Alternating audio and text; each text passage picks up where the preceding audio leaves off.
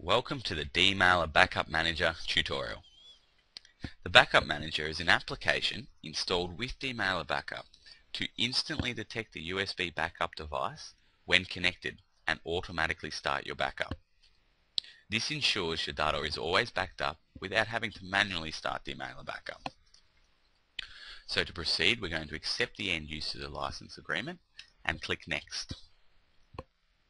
The Backup Manager is installed during the first profile creation. As shown here, the option to install Dmailer Backup Manager is ticked by default. So for the purpose of this exercise, we're going to create an account with a password, so to encrypt our data, and select Custom Configuration. In the Custom Configuration settings, under Backup Settings, you can choose which backup the Dmailer Backup Manager will launch. This is handy if you have multiple backups for multiple computers, because you can be sure the correct backup will be launched automatically on the correct computer.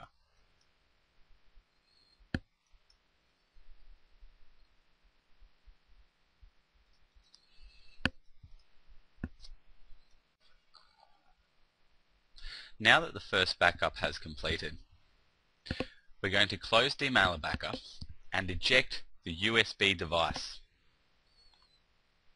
As you can see here, the Dmailer Backup Manager has noticed the device has been unplugged.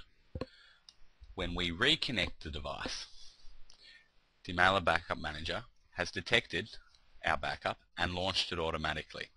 So we must log in,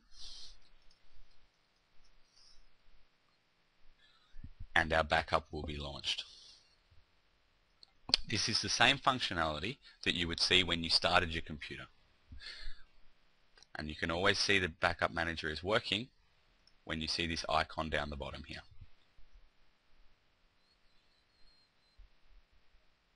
As you can see, the backup has launched and completed. I hope you've enjoyed this tutorial. Thank you for watching.